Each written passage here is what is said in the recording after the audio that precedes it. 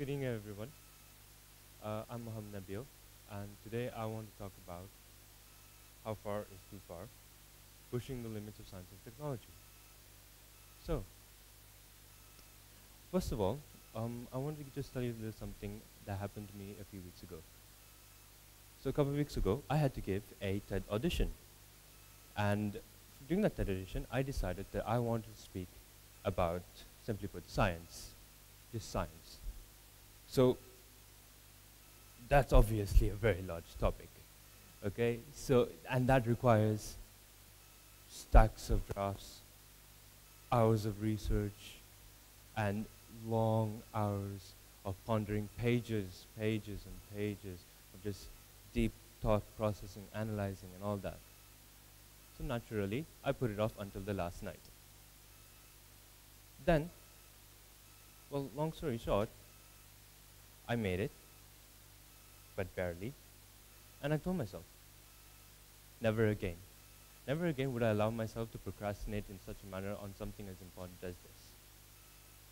And when my teachers came up to me and told me, Nabeel, we want you to try again. We're going to have a rehearsal for you, and we're going to let you try it one more time. Just modify your speech, tweak it a bit here, and drop another draft.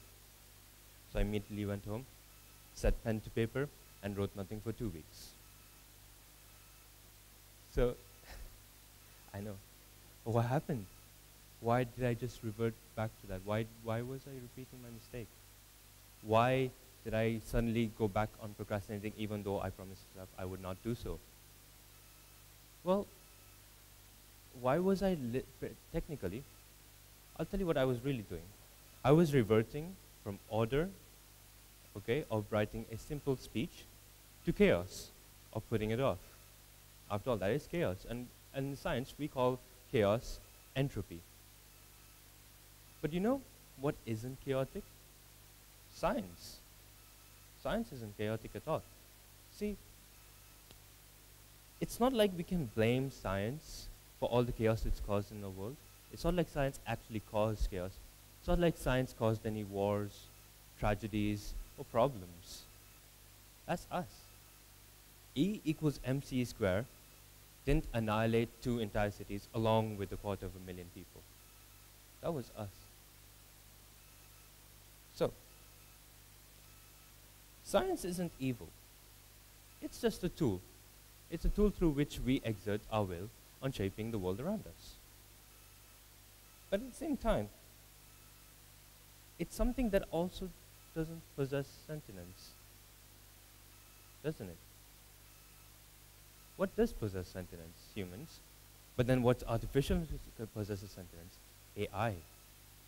AI is something that we've been fixated on for the past couple of years now. We are really obsessed with perfecting AI. And you know what basically AI represents to most of us? It's human perfectibility, right? It's getting the job done so well with minimum loss on anything. There's no sacrifices when it comes to AI. But there is one. It's sacrificing human values. It's sacrificing human emotions and feelings. See, when we talk about methods of perfectibility, human perfection, of which many of us think as basically utopia, we think of, well, at least I think of, genetic engineering.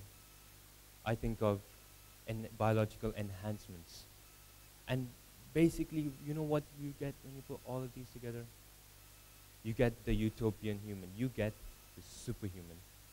And the superhuman exists only in utopia. And now that kind of makes sense. Because ever since the Stone Age, we've been using science to develop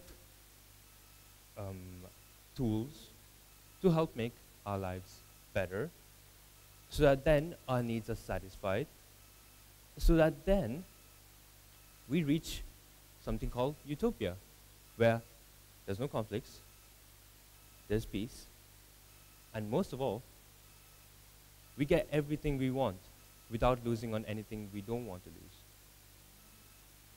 So how far are we actually willing to push to achieve this? How far are you willing to achieve everything you've ever desired? And that's where my speech actually comes to a point. I'm going to talk about a specific computer called multivac. And it's a computer, not just any computer. It is the supercomputer of supercomputers, and it lives in a book of Isaac Asimov. And Isaac Asimov is called as the father of science fiction. Okay? Not just any science fiction though. He's the father of mechanical science fiction, analytical science fiction, basically anything to do with something that's not possible now, but it makes sense that it can be achieved. It's just that we can't achieve it right now. So let me get back to multivac. Multivac has the calculating power of many hundreds of thousands of billions of machines all in one. Okay? And then taking data from all the resources around the world, it can calculate pretty much anything. And when I say anything, I mean the future. Science enabled us to create a machine which can predict the future. Now here's the tricky part. In the future, we have good things and bad things. Leaving aside the good things, bad things include crimes, terrorist attacks, deaths, natural disasters. Natural disasters, okay, it's good.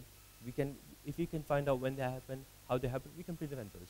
But then what about crimes? What if I said, for example, you at the back, what if I said, yes you, what if I said that multivac just told me right now that tomorrow you are about to steal two candy bars from the kid next to you, okay? And this is proven on the data.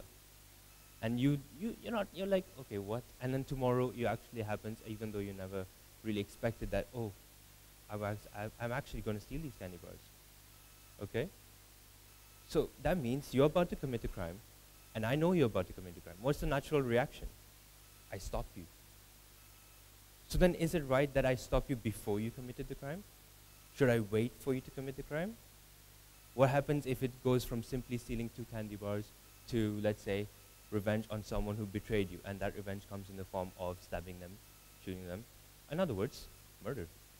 Then do I wait for you to actually attempt to attack him? Is that right? Why don't I just stop you right now? In that case, you haven't done anything wrong, have you? In that case, all you've done is just you've had the high chance of committing something bad, but you haven't done it. I'm arresting you for something you haven't done, but you're likely to. It's very confusing to get our minds around, but that's exactly what science has for us. Let's try something else. Instead of multivac, let's talk about cybernetics. Evil robot monkeys. Let's say that monkeys, which are currently test subjects in many labs, as we know, are given mechanical arms, mechanical hearts, okay? And obviously, these things have an advantage over our hearts. They're obviously way more efficient, okay? And we put these monkeys back in their cages along with their fellow primates who are not enhanced. Do you know what happens? This monkey, who was cybernetically enhanced, is suddenly not a part of his community. He has just been rejected by everyone. He's considered a freak. And he has just been, now he's an outcast. Even though he is by far superior to all of them, he's an outcast. Now, do the same thing to humans, but instead of just doing it voluntarily, let's say we did it to someone who has no limbs. Let's say we did it to someone who has Alzheimer's, and we perform some kind of surgery on them or whatever that produces a visible mark on them that tells that they have been worked upon. And then in doing so, not only have we made them better, we've made them superior to us. But would we accept them again? I mean, think about our community already right now. We literally cannot help just seeing a room of people and then immediately just suddenly classifying them like that. And along with that, we associate labels, we associate values, and we associate qualities. We don't even know anything. We just immediately based on appearance. I mean, like, I could say black and white, and then immediately you're going to think, okay, white, black, I can immediately assume a lot of values for that. And then you suddenly throw in, okay, Now we have normal, you have brain freak, and then you have Mr. Muscle Guy, who has not lifted a single weight in his life, but he's as jacked up as you are, and he could probably throw you across the room.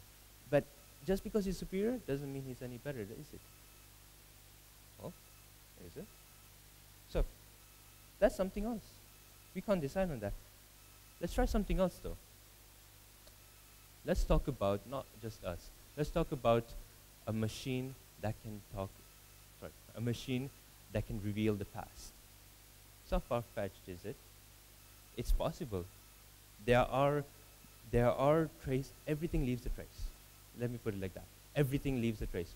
When I move my hand like this, I leave air currents, and those can be detected. And someone with proper instruments and readings can tell that I just moved my hand like this. They can calculate everything. So that means I can calculate the past. Yes? Yes, I can calculate the past. Here's the thought. When does the past start? If I have a machine that can find out about the past, immediately reveal anything, anywhere in the world that happened in the past, when does the past actually start then? Bam, it just happened right now. That was the past. Did you see that? Oh, it happened again. Just wait for it. Past. Okay, so 1 second ago was the past. Meaning, it's also the present, is it not? I could technically go onto my machine and find out exactly what my co-workers are doing 1 second ago, which equally just also basically is the present. I mean, why get technical? It is the present. Think about the implications. If that machine became available for commercial use, heck, it doesn't even have to be commercial. Give it to the government. Imagine what happens then. They would know everything about you. You would not have any privacy. Even though we'd make amazing discoveries about the past, we'd learn exactly what happened to dinosaurs. We'd know everything about our own genome, but we don't know how it came. This machine could solve that. We could find out what our origins are. But at the same time, we could find out what our partner is doing behind our backs. See, we are a society that have sectarian, fundamentistic beliefs. But we also have nukes. So, before I conclude my speech, I want to just talk about one last thing. If we are going to move into the future, we are going to have to evolve, we are going to have to adapt. Who knows? At one point we'll be traveling out into the stars and we'll be conquering galaxies. We'll find other life forms, right? What are we going to do when we meet them? Are we just going to stand there and shake their hand and say hi? Why would we stop there? What's to say we harvest what they have? What's to say come on, let's just think about something. I'm bringing back to Earth. Let's just bring it back to Earth before we go out there. To fulfill our beliefs, we need resources. So we have the Earth, resources. No one really cares about the Earth right now because we just need those resources for ourselves. As long as our desires are satisfied, we're good. So we harvest resources from the Earth. Imagine our population goes up, more resources. More population, more resources. Now imagine one day there are no more resources, but there's a lot of population people. So we look at the sun, and we say, right, let's take over the sun. We'll harvest all the sun's energy. Go on a few million years, you become a stellar civilization which has started harvesting multiple suns just to satisfy your own needs. And one day, you find out, when we look back at our past, probably using this machine, we find out that if we had just realized that if we weren't just so selfish, if we had realized that if we had just stuck to the order, if we hadn't gone into entropy and created so much chaos, if we had just realized that we didn't have to strain that entire sun for our own benefit, we would have been much better off helping each other. We would have been much better off if we had just focused on making not just our lives better, but other people's lives better. See, when I say how far is too far, I mean there is a limit. And then there's a time when we have to decide whether we cross that limit or not. Thank you.